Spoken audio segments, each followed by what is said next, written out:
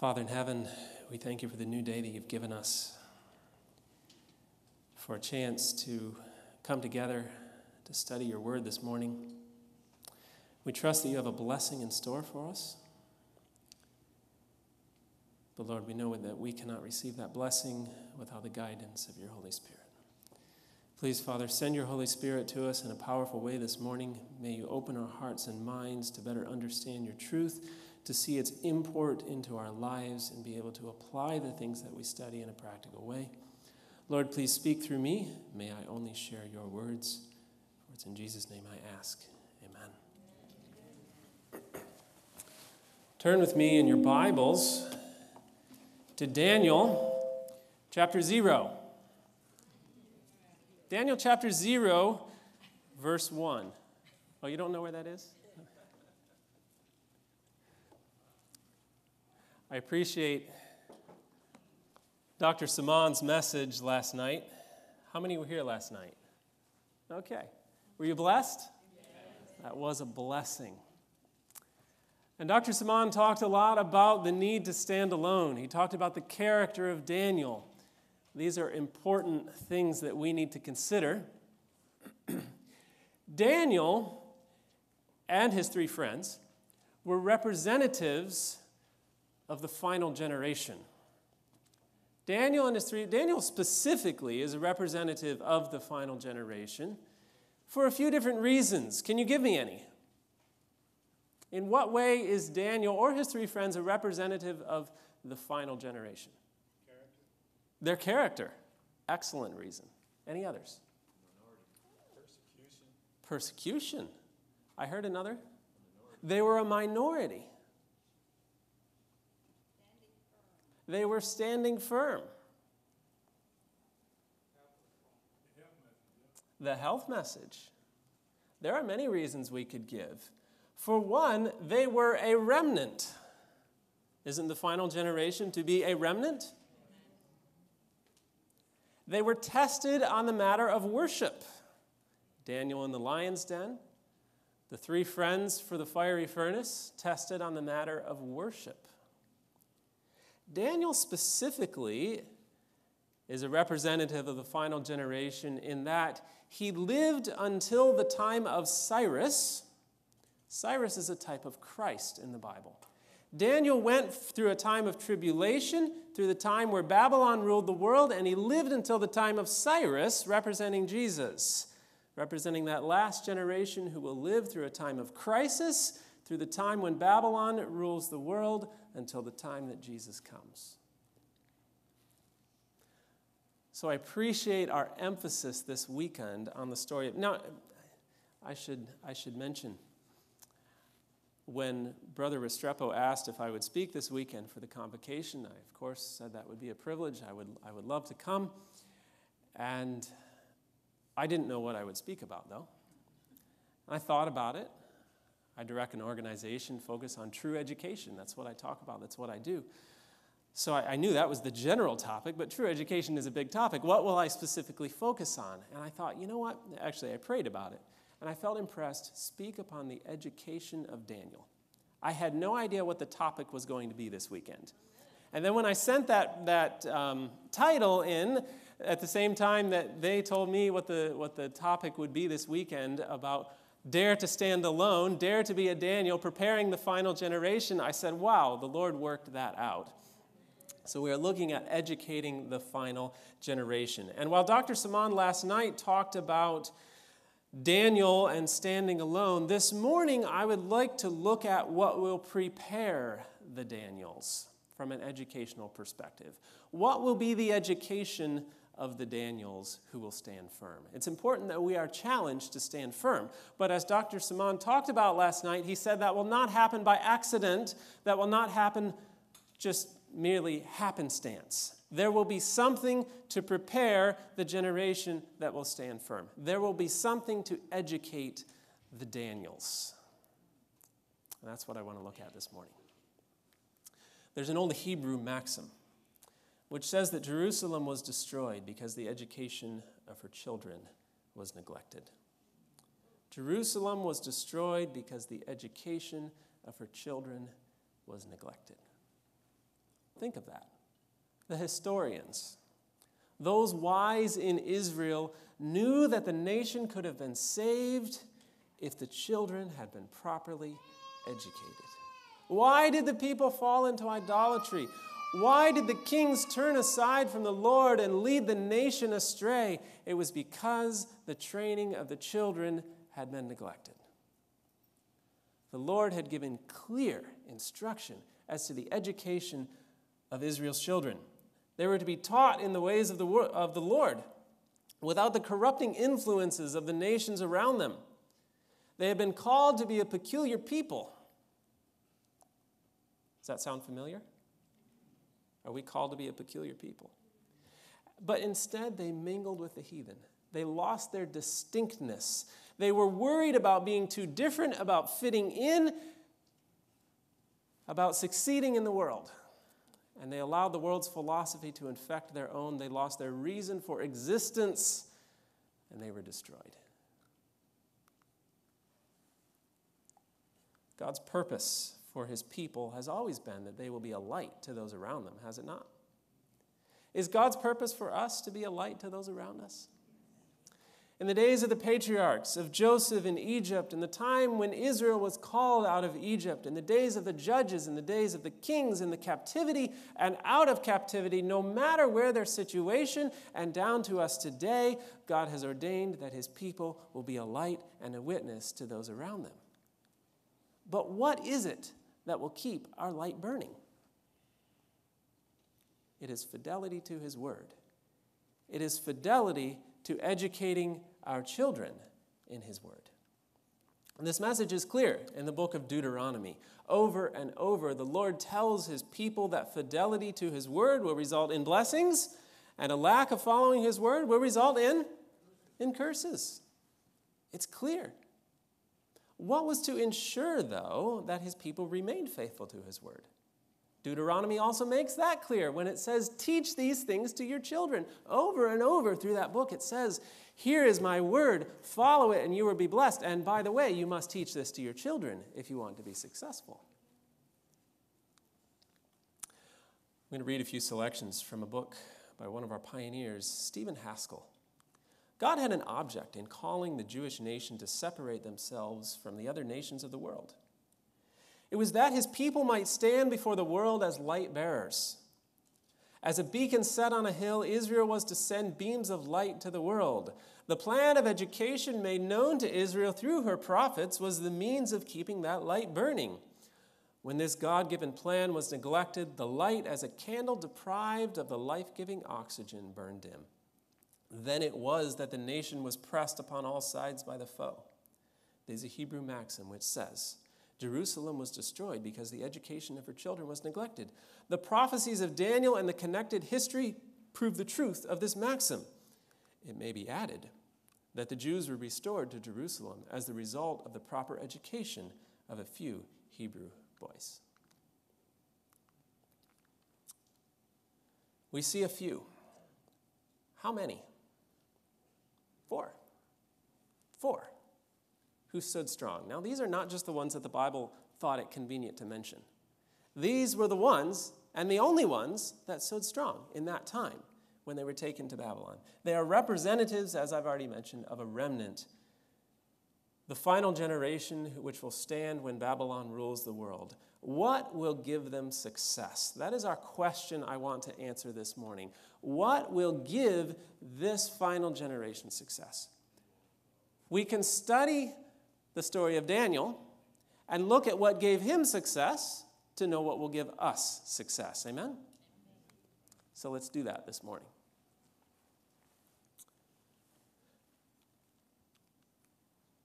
Throughout history, God's principles of education have been the key to preparing the spiritual strength of a generation. Whether an entire generation or just a small remnant, it is fidelity to God's methods of education that has given success. It was true in the case of Daniel. And as spiritual Israel, our message is the same. The Lord has given us clear instruction as to the education of our children. We're to teach them in the ways of the Lord without the corrupting influences of the world around us. We've been called to be a peculiar people, just as was Daniel.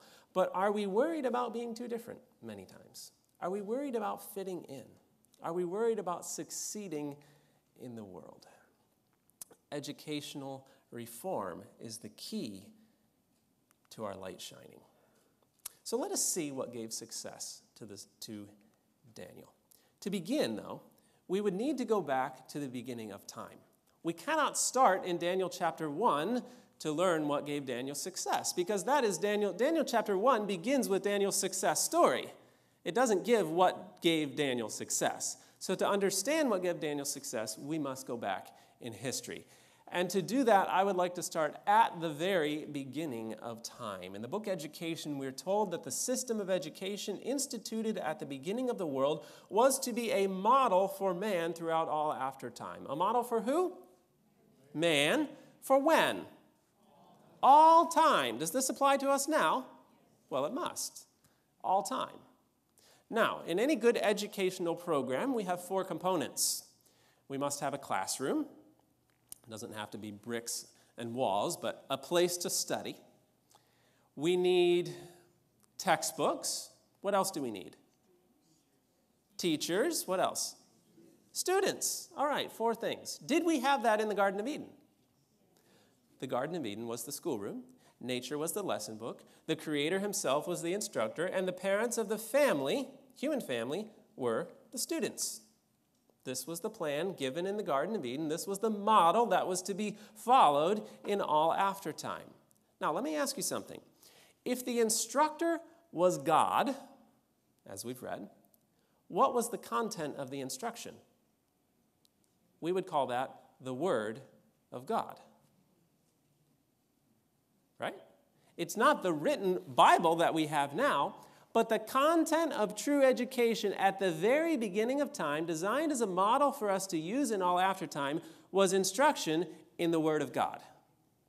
The only difference was it was God himself giving it in the Garden of Eden, and now it is his written word that gives it to us now.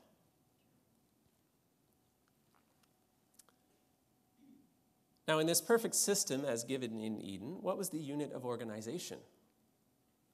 It was the family. The system of education established in Eden centered in the family. Adam was the son of God, and it was from their father that the children of the highest received instruction. Theirs, in a truest sense, was a family school. The content was the Word of God, and the unit of organization was the family. So, in God's plan of true education, as given in Eden, the content was the Word of God. The unit of organization was the family. Now, was this sustainable? Could it last, or was this just a temporary thing? No, God designed that this would last forever. In fact, we read in the book Education that the Garden of Eden was a representation of what God desired that the whole earth to become. And it was his purpose that as the human family increased in numbers, they should establish other homes and schools like the one he had given.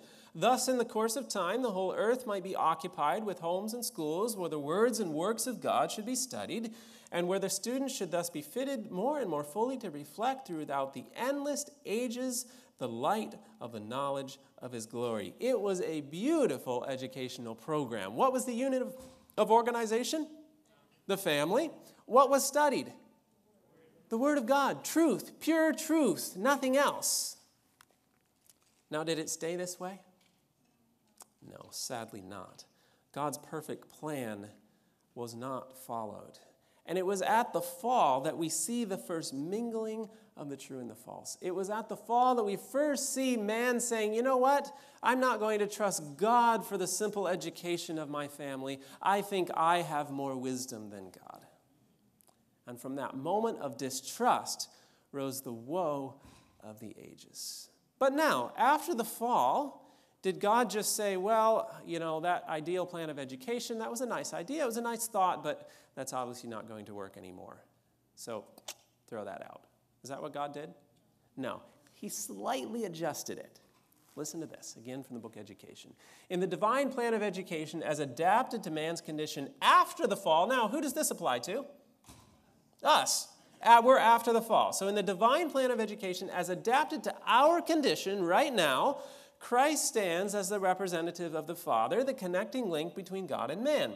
He is the great teacher of mankind, and he ordained that men and women should be his representatives. The family was the school, and the parents were the teachers.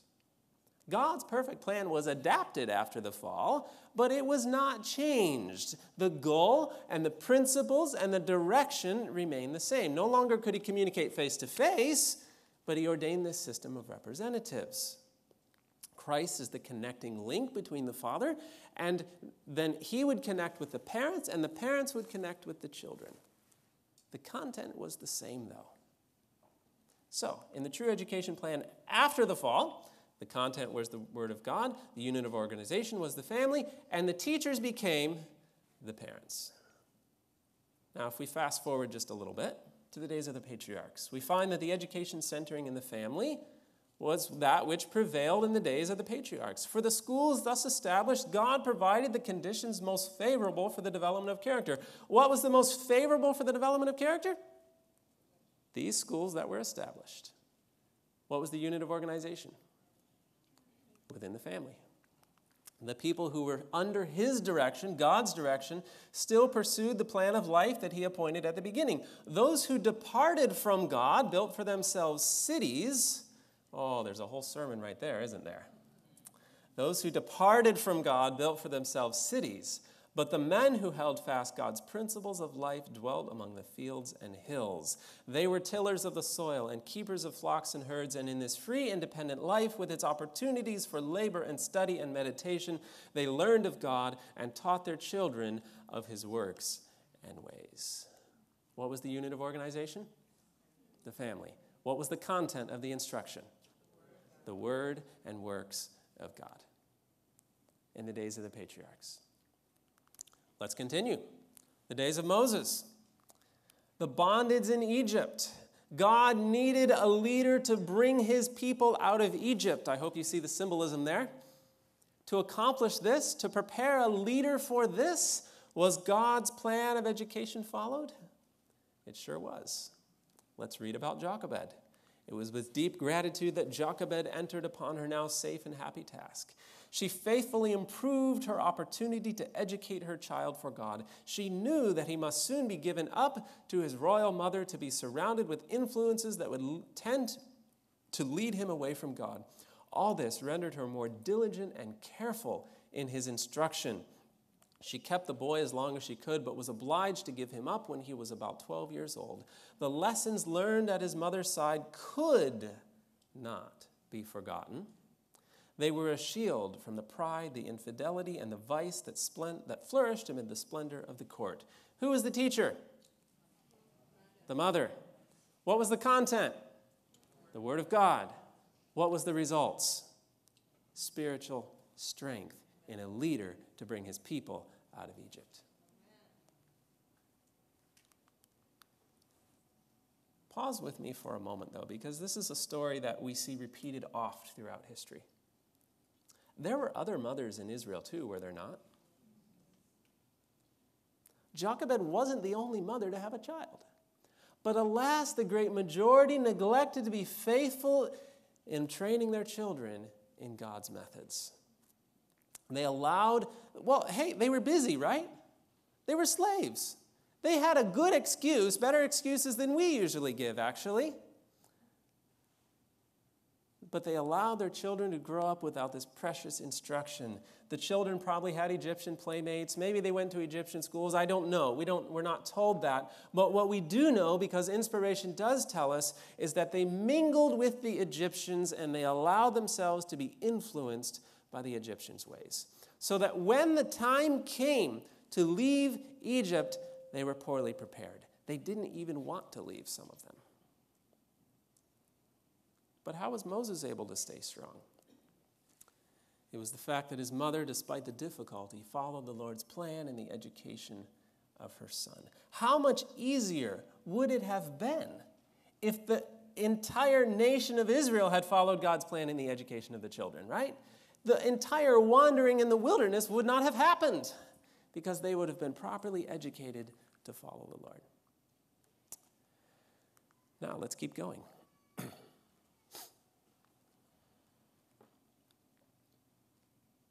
trust the tech team is sorting this out. Let's think about the story of Samuel. Now, Moses' mother had 12 years, right? How long did Samuel's mother have? Maybe 3? Not much time. Did it change her way of educating, though? Think about if you were in that situation. Oh, we do have a slide, we don't. Would it change your perspective if you knew you only had 3 years with your child? For 12 years, for that matter. A short period of time. And yet, she was successful. Hannah was successful. I'd like to read you something here as soon as this gets started back up.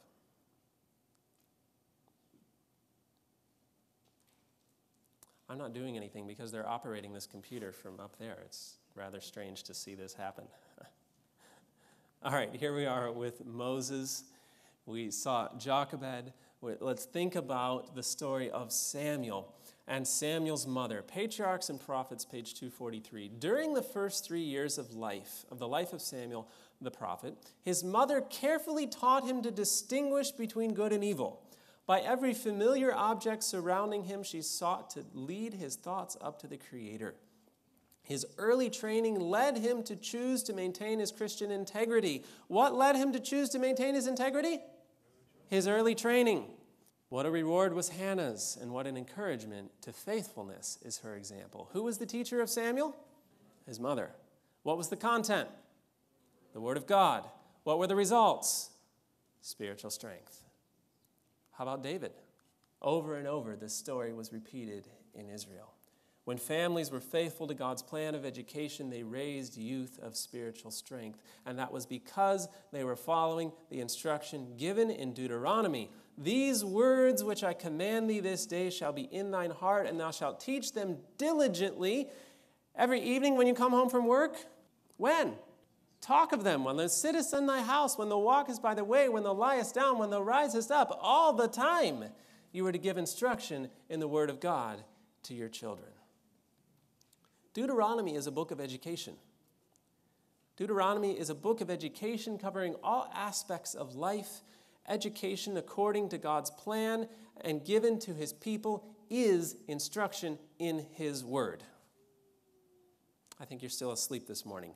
God's plan of education as instructed and given to his people was instruction in his word. That was God's plan of education.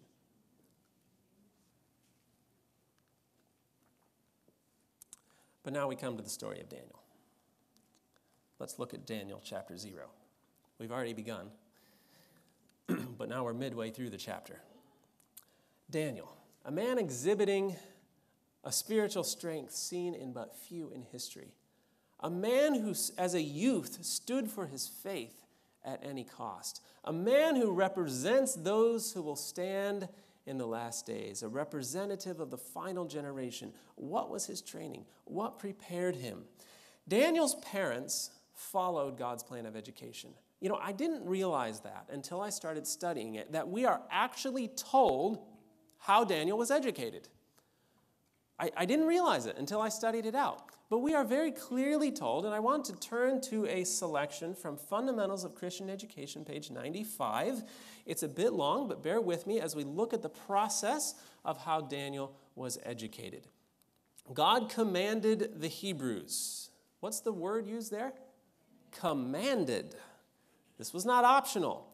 God commanded the Hebrews to teach their children his requirements, to make them acquainted with all his dealings with his people.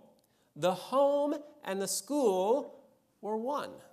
In the place of stranger lips, the loving hearts of father and mother were to give instruction to their children. We are clearly told this was the command. Mother and father, give instruction to your children. What was the unit of organization? Again, we're just reviewing here. What's the unit of organization? The family. Who are the teachers? The parents. What was the content? Well, let's keep reading. Thoughts of God were associated with all the events of daily life in the home dwelling. The mighty works of God in the deliverance of his people were recounted with eloquence and reverential awe. The great truths of God's providence and of the future life were impressed upon the young mind. It became acquainted with the true, the good, and the beautiful. What was the content? Truth, nature, sacred history. Again, it was a true education based in the Word of God. By the use of figures and symbols, the lessons given were illustrated and thus more firmly fixed in the memory. Through this animated imagery, the child was, almost from infancy, initiated into the mysteries, the wisdom, and the hopes of his fathers, and guided in a way of thinking and feeling and anticipating that reached beyond things seen and transitory to the unseen and eternal. From infancy, it was instruction in the Word of God. From this education, which education? The one we've just read about, where the family, the home, and the school are one, teaching the children the truth of the Lord. From this education, many a youth of Israel came forth vigorous in body and mind, quick to perceive and strong to act. How many want youth raised like this? The heart prepared like good ground for the growth of the precious seed, the mind trained to see God in the words of revelation and the scenes of nature, the stars of heaven, the trees and flowers of the field, the lofty mountains, the babbling brooks, all spoke to him. And the voices of the prophets heard throughout the land met a response. Now you say, what does this have to do with Daniel?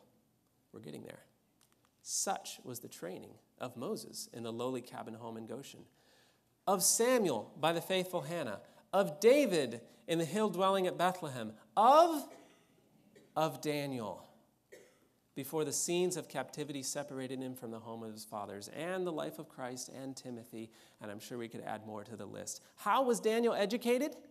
In the way that we just described. The home, instruction in the Word of God, nature, and the voices of the prophets. This was the training of Daniel. We are not left to guess about this. I want to go back to this description again just a moment, though. We saw it was in the home. We saw it was with the parents teaching. But let us focus on the content. 3 things in particular. Watch this slide. I'm going to make the 3 things yellow here. 3 items. Number 1, the words of revelation. What is that? What would we call that today? The Bible. And part of this was the study of sacred history, God's leadings of his people in the past, and we're told that's vital in our children's education. The words of revelation. The 3rd thing, what was it? The scenes of nature. And what was the 3rd? Voices of the prophets. Is the spirit of prophecy vital in the education of our children today? True education means study of the Word of God. It means study of nature, and it means study of the spirit of prophecy. This is true education. This is what our children and youth should be studying.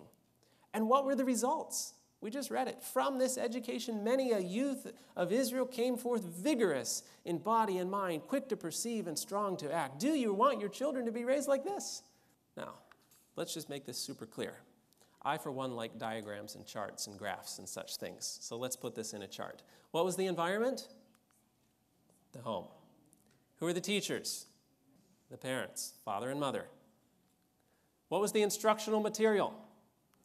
The Word of God, nature, and the spirit of prophecy. What were the results? Spiritual strength. This was God's command to the Hebrews. And wherever it was followed, it was successful. And we just read it was followed in the education of Daniel. Now, to more fully understand Daniel's story, let's turn in our Bibles to 2 Kings. 2 Kings, chapter 20. This was our scripture reading this morning. 2 Kings, chapter 20. Here we find Hezekiah on his deathbed. We know the story well. Hezekiah was going to die. He prayed. The Lord was merciful, gave him an extension of his life. And Hezekiah said, how do I know for sure that I will have my life extended? And God offered to give him a sign. What was the sign that Hezekiah chose? Make the sundial go backwards. What a God we have that will disrupt the order of the entire universe to assure us of his healing. Wow. But nonetheless, that caught the attention of the Babylonians because they studied astronomy. They said, this isn't normal for the sun to go backwards. What happened? So they inquired on global news, and they found, Hezekiah healed, sun goes backwards. Well, we need to go see Hezekiah because his God is evidently more powerful than ours. So they go and pay a visit to Hezekiah. Hey, Hezekiah, congratulations. We heard you were healed. How wonderful that is. And we heard it was your God that did it. And more than that, your God can actually move the sun? Is this for real? Tell us about it. And what did Hezekiah do? Yeah, let me show you my treasures. What a mistake. And it was right after they did that, right after Hezekiah did that, I imagine the Babylonian visitors were probably leaving, and Isaiah the prophet passes them on the way out, coming in to speak to Hezekiah, and basically told Hezekiah, what were you thinking? That wasn't smart.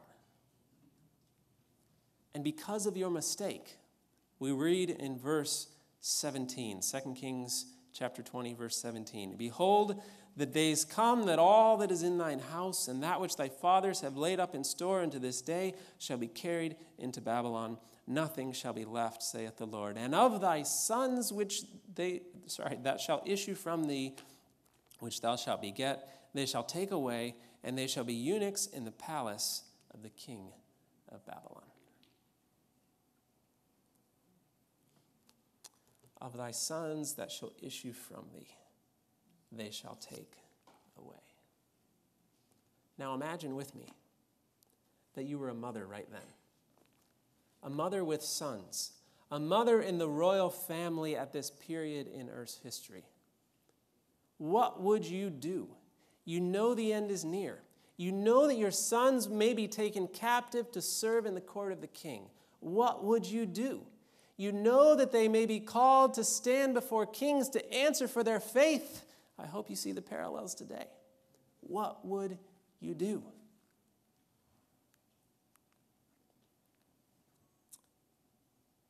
This choice was presented to every Hebrew mother.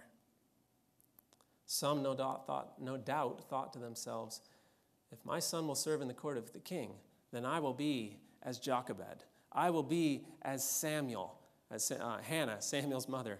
I will raise my son so he will be faithful to the God of his fathers. But unfortunately, there were others who lightly let that thought pass. Again, back to Stephen Haskell's description here. 3 years after his life had been saved, a son was born to Hezekiah. Notwithstanding the recent prophecy, Hezekiah and his wife Hephzibah failed to teach the young Manasseh in the way of truth. He was but 12 years of age when he came to the throne, but if he had been trained in the fear of God, he would not have chosen the worship of the heathen. At the age of 12 years, Christ made a decision which saved the world. At the same age, Manasseh chose a course which brought ruin to the nation. In the training of your child, are you Hephzibah or Mary? And yet, the Lord was merciful, was he not? How long did Manasseh rule? 55 long years. That is mercy. Destruction did not immediately come. But yet this was long enough for a generation to pass. Long enough for those initial impressions to wear off. Long enough for people to begin to forget that their sons may be carried into captivity. People began to say, as they do now, all things continue as they have since the beginning. And then it was in the days of Josiah, the grandson of Manasseh, that again this prophecy came. Babylon was described. Jerusalem's impending doom was portrayed. The grandson of Manasseh was good King Josiah. And it was Josiah's reforms that conclude Daniel chapter 0. It was Josiah's reforms which directly prepared Daniel to stand in the court of the king of Babylon. I wish we had some more information about Josiah's mother. But somehow, from the age of 8, when he began to reign, he was determined from the very beginning he would be different. He was determined to do what is right. The Bible says that he did that which was right in the sight of the Lord and turned neither to the right hand or the left. Josiah, as we know, began a program of reform around the nation. He destroyed the altars, he broke down the high places, and many other important reforms. But the reform I would like to focus on was the fact that they were restoring the temple. And in the process of restoring the temple, they found something. What was it that they found? The book of the law. Now, if something was found, what did that mean? It had been lost. So what brought about the apostasy of Judah? They had lost the book of the law. And what was about to bring a reform? They found the book of the law. So they found this book of the law. They brought it to Josiah. And as they read it to him, he was convicted. But before I get to that, I want to just mention that in Josiah's reforms, we find 3 steps in educational reform. How many here want to be educational reformers? We should all want to be educational reformers. Here we find 3 steps. I'm sure we could extrapolate some more, but 3 steps in true education reform.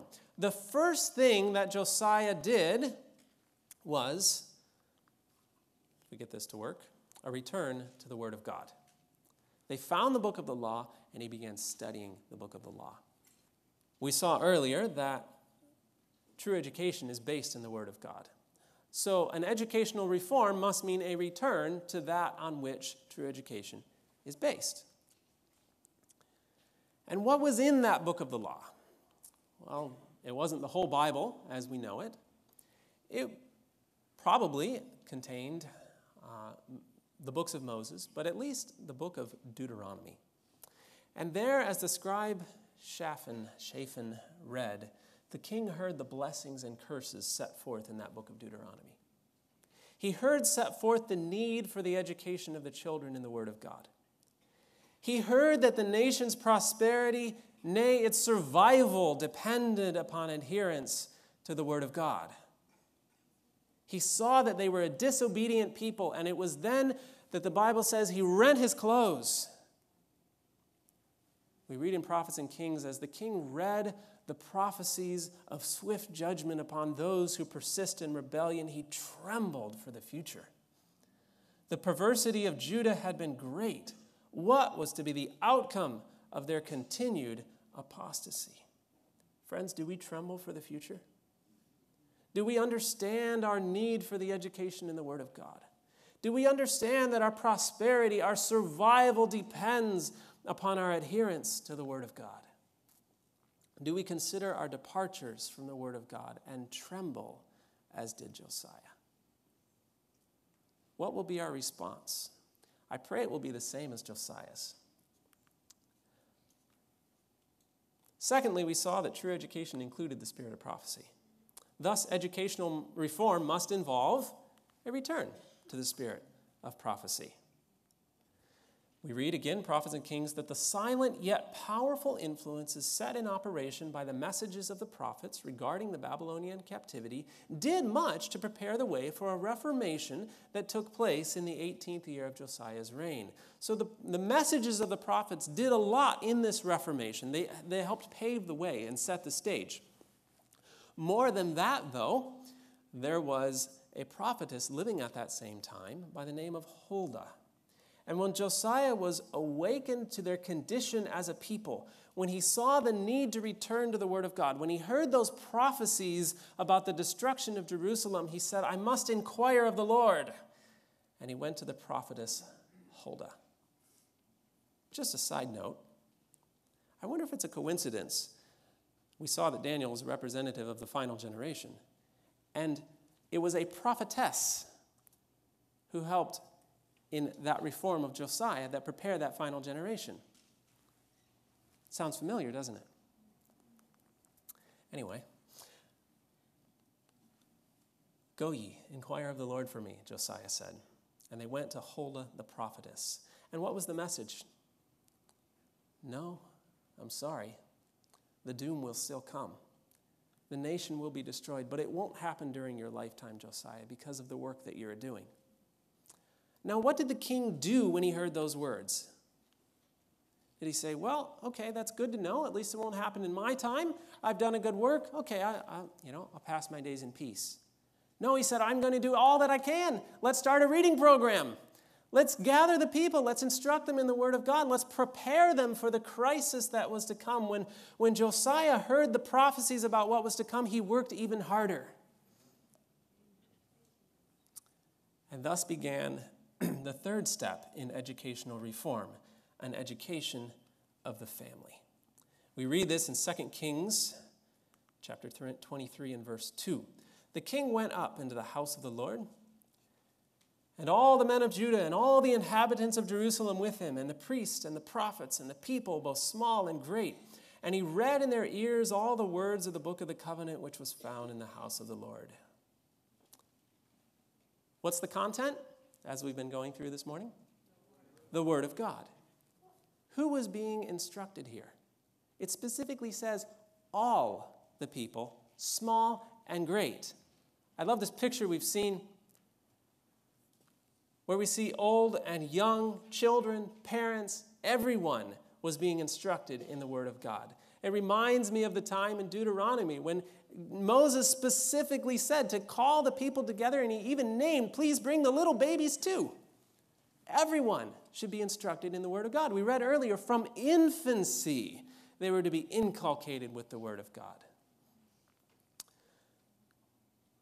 So the reforms of Josiah prepared a remnant to stand in the last days, as we're studying this morning. What were those reforms? They were educational in nature. Now, the date of the reading of the law, I should have put a chart here up on the screen, but the date at which this happened was 2 years before Daniel was born. The date of the reading of the law was 2 years before Daniel was born. So who was in the audience of the reading of the law? Daniel's parents. This is Daniel chapter 0. Daniel's parents were listening to that reading of the law. And what did they hear? Friends, what did they hear in the reading of the law? They heard the book of Deuteronomy. They heard a book detailing the instruction they were to give their children. They heard in chapter 4 and verse 6 that obedience to God's word was the condition for being a light to the nations. They heard in chapter 4, chapter 6, chapter 8, that obedience to God's word was a condition of entering the promised land. They heard that obedience to God's word was a condition of prosperity. They heard that obedience to God's word was a condition of God fulfilling his covenant. They heard it was a condition of prosperity, a condition of a blessing of fruitfulness, a condition of health, a condition of leadership, of holding their place above the other nations. They heard that the word of God was to be esteemed as important as physical food. They heard that it was a condition of them being the greatest nation. They heard the blessings. They heard the curses. They heard it was a condition of their crops being productive. They heard that it was a condition of their enemies being defeated. They heard that adherence to the word of God was a condition of being a holy people. It was a condition of being the head and not the tail. They heard the blessings for obeying, the curses for not obeying. They even heard in Deuteronomy chapter 28, verse 49, that captivity would come if they did not obey the word of God. And they heard in chapter 30 that if they returned to God, they could return from captivity. This is what they heard from the book of Deuteronomy. Perhaps they even heard Psalm 119. Where they read that God's word, adherence to God's word, is a condition of not being ashamed. It was a key to not sinning. It was a condition of freedom. It was a source of meditation, a condition of being wiser than their enemies. God's word was how they were to be teachers of the world. They heard it was a source of their light and understanding. They heard that adherence to God's word was a condition of peace. Perhaps they even heard the story of Hezekiah, that the key to Hezekiah's prosperity was obedience to God's word. This is what they heard. And then they heard, again, throughout the book of Deuteronomy, that these words which I command thee this day, the words you have heard in the reading of the law, shall be in thine heart, and thou shalt teach them diligently unto thy children, and thou shalt talk of them when thou sittest in thine house, when thou walkest by the way, when thou liest down, and when thou risest up. Commit these words that you have heard into your heart and teach them to your children. This is what Daniel's parents heard as they stood in that audience listening to the reading of the law in Josiah's reforms. And then,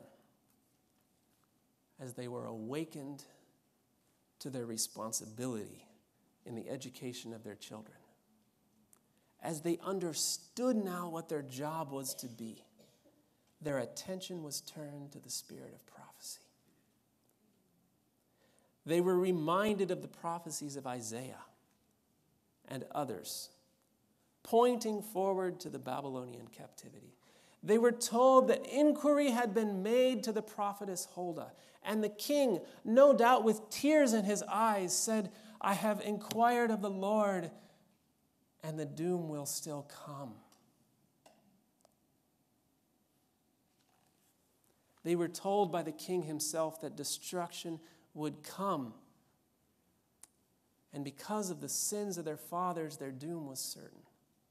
They knew that perhaps their own sons would be taken captive to serve in the court of the king of Babylon. Think about that. Think about the timing there. Josiah inquired of the Lord, will this doom come? And the word was, yes, it will come, but not in your lifetime. And the way I understand it, reading that, is it would have come right away, but instead, because of the reforms that you have initiated, we'll delay it a little bit longer.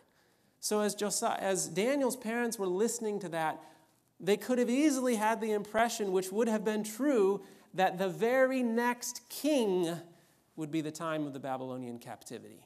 In other words, their children would be the remnant generation. What did they do? They obeyed. 4 mothers.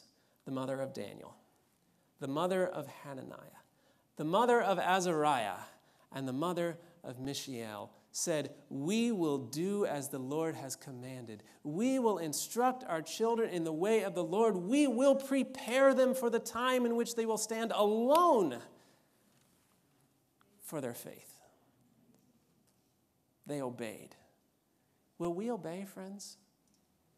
Will we recognize the times in which we are living? Will we realize that our children, this new generation coming upon the stage of action, may very well be Earth's final generation? Will we prepare them for the test? As Haskell points out, Daniel had a godly mother who knew of the prophecy concerning the destruction of their city. She repeated to her son the words of God that someday Hebrew children must stand in the heathen court at Babylon. Carefully did this mother teach her son to read the parchment scrolls of the prophets. This education was not gained in the schools of the time, for they had departed from the plan of God. But holy mothers, living close to the everlasting Father, led their children by precept and example, by word and song, to form characters that would stand the test. Mothers, are you following the example of Daniel's mother? But what about the mother of Jehoiachin, of Zedekiah, of the other kings of Judah? What about their mothers? They were in the audience too. But alas, they neglected to obey the word of God. The capital was entered. Treasures from the house of God were torn ruthlessly from their place and dedicated to the worship of the Babylonian gods. Youth, bright, promising youth, were torn from their homes and placed under captivity. Daniel was taken. Daniel's friends were taken. They were placed under the charge of Ashpenaz, away from the shelter of their home, away from the instructing care of their parents. What were the results? Was Daniel's mother, were Daniel's friends' mothers successful? I couldn't have said it any better than, again, Stephen Haskell. Now can be seen the results of home training. Pure food, clean thoughts, and the physical exercise placed them on the list of children in whom was no blemish, but well-favored. This was when they arrived in Babylon. But what of their intellectual ability? They had not been educated in the schools of Jerusalem, much less in those of Babylon. Was there not great danger that they lacked in the sciences or the essential branches? On examination, these four passed as skillful in wisdom and cunning in knowledge and understanding science. This was when they arrived in Babylon and able to learn a difficult foreign language. God had fulfilled his promise to these children of the homeschool. As the book Education says, Daniel and his companions had been faithfully instructed in the principles of the Word of God. We are not left to guess. This was not an accident that Daniel obtained the spiritual strength that he had. Daniel's success was a result of true education. Daniel's success was a result of what? True education. What does that mean? What does that look like? These children had the Lord as their educator. That is true education. They were connected with the fountainhead of wisdom by the golden channel, the Holy Spirit. They kept continually a living connection with God, walking with him as did Enoch. They were determined to gain a true education, and in consequence of their co-partnership with the divine nature, they became in every sense complete men in Christ Jesus. And then, at the end of 3 years, when they graduated from the University of Babylon, King Nebuchadnezzar himself tested their ability. How did they fare? These products of the homeschooled true education methodologies, how did they fare? Twice as smart as everyone else, right? 3 times smarter. 5 times smarter. 8 times smarter. 10 times wiser than all the magicians and astrologers. Who were those people? Those were Daniel's teachers. 10 times smarter than his teachers. How is that possible? This was not an accident. This was not by chance that this happened. How is this possible? We find the answer in the book of Proverbs where it says, the fear of the Lord is the what? The beginning of wisdom. The foundation of the highest education is religious principle. Faith had been developed in childhood in Daniel and his friends, and when these youth had to act for themselves, they depended upon God for strength and efficiency in their labors, and they were richly rewarded. Where are the parents who today are teaching their children to control appetite, to look to God as the source of all wisdom? Our youth are daily meeting allurements to gratify appetite. Every form of indulgence is made easy and inviting, especially in our large cities. Those who steadfastly refuse to defile themselves will be rewarded, as was Daniel. Were these principles practiced, more young persons could be trusted as missionaries in responsible positions and in institutions of learning. Many will yet be called to stand before judges and kings. How are the children being educated? The lessons here are great. They are pertinent to the last days. Now, in spiritual Israel, how are we educating our children for the crisis? But now consider something with me. Remember that Babylon wasn't just powerful. Babylon was the educational center of the world. Every art and science was taught in Babylon. The wisdom of the ancients was made known to her students. They reveled in the study of astronomy, higher mathematics. There were linguists who could teach the language of every nation on earth. The king himself was highly educated and granted the degrees. And into this proud educational center of the world were thrust 4 young men, slaves from a despised race and products of home education based in the Word of God. How could they compete? Surely they were not prepared.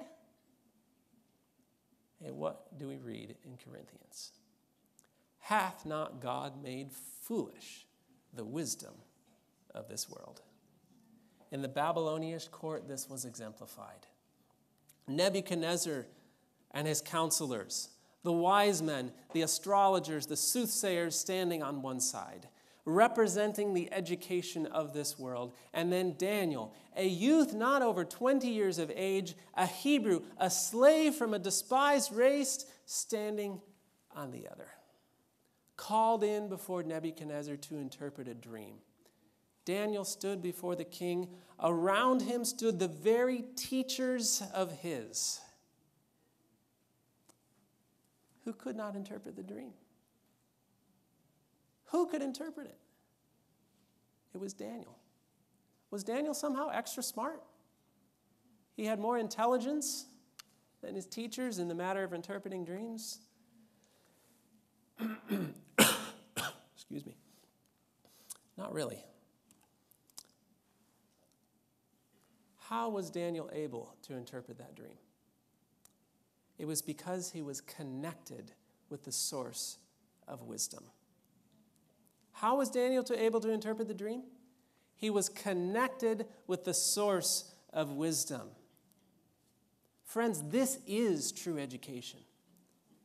You wonder what true education is? It is connecting our young people with the source of wisdom.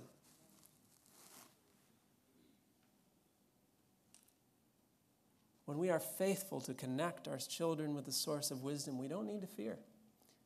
Though they may be torn from us, though they may be surrounded with bad influences, they can be trusted. God can trust them because they are connected with Him. This is true education. Psalm 119, 99, and 100. I have more understanding than all my teachers, for thy testimonies are my meditation. I understand more than the ancients. Why? Because I studied longer than them? No, because I keep thy precepts. It is connection with the Lord. It is instruction in the Word of God that will give us our place of leadership. And of course, a few years later in the story of the plain of Dura with the great golden image, symbolic of that last test that's to come on the world, it was again those who had been truly educated who were successful. Who will be able to stand the test when this decree to worship the beast to the image is enforced? Who will choose to suffer affliction? Who will choose rather to suffer affliction with the people of God than to enjoy the pleasures of sin for a season? What children are now being trained and educated in these principles of integrity to God? From what homes will come the Daniels and the Meshachs? This will be the final test brought upon the servants of God. From what homes are coming the Daniels? From what homes are coming the Meshachs? We started the beginning saying, what was God's purpose for His people? It's to be a light, wasn't it? A light to those around them. What was it that gave Daniel and his friends the ability to be a light to those around them? It was fidelity to His word. Will this be true for us? We read, it was in the providence of God that His people should carry the light of truth to all heathen nations. What they failed to do in time of peace, they must do in time of trouble. Will this be true for us? We're told that what we have failed to do in times of ease will have to be done under great difficulty. Who will do it? The remnant, the Daniels, those who have been truly educated. Will we prepare them for this time?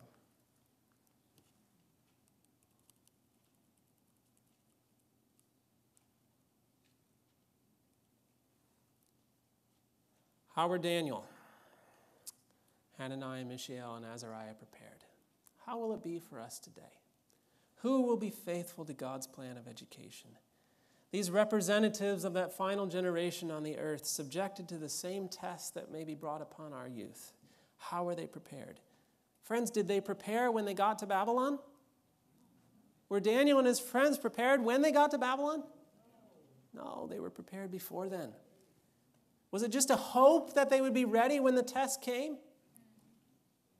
No, they were prepared in the home from infancy. Long before they arrived in Babylon, they were prepared. How? In the family. Instruction in the Word of God, nature, and the spirit of prophecy. In his wisdom, the Lord has decreed that the family shall be the greatest of all educational agencies. It is in the home that the education of the child is to begin. Here is his first school. Here, with his parents as instructors, he is to learn the lessons that are to guide him throughout life. Which lessons are those? Respect, obedience, reverence, and self-control. Education 276, in closing this morning, never will education accomplish all that it might and should accomplish until the importance of the parents' work is fully realized, recognized, and they receive a training for its sacred responsibilities. What was it that prepared Daniel and his friends to stand? It was the fact that his mother and father had been instructed in the Word of God in the days of the reforms of Josiah. That was what prepared them to educate that final generation. Parents, do you read and study the Word of God? Are you awakened to the responsibility God has placed upon you? Are you as a family studying the spirit of prophecy? Will you be faithful in instructing your children in the same? Will you prepare them for the test which is soon to come on the world? Are you faithfully? Are you listening? Are you faithfully making every moment count? Knowing that at any time it may change. Are you putting yourself in the situation of Jochebed, of Hannah, of Daniel's mother, recognizing that every moment must count in the preparation of your child for a crisis?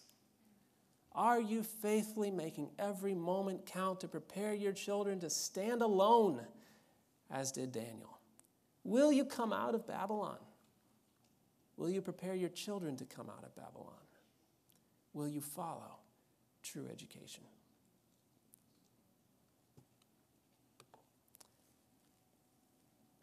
Father in heaven, Lord, thank you for your instruction. Thank you for making this clear to us. But Lord, I'm sure this is challenging. Father, I pray you'll give strength. I pray you'll give us wisdom, foresight, earnestness, determination to follow your plan in the educating of the final generation. We thank you, Lord, for the time we've had this morning. We trust you have many more blessings in store for us today. We ask for your continued presence, and we ask in Jesus' name.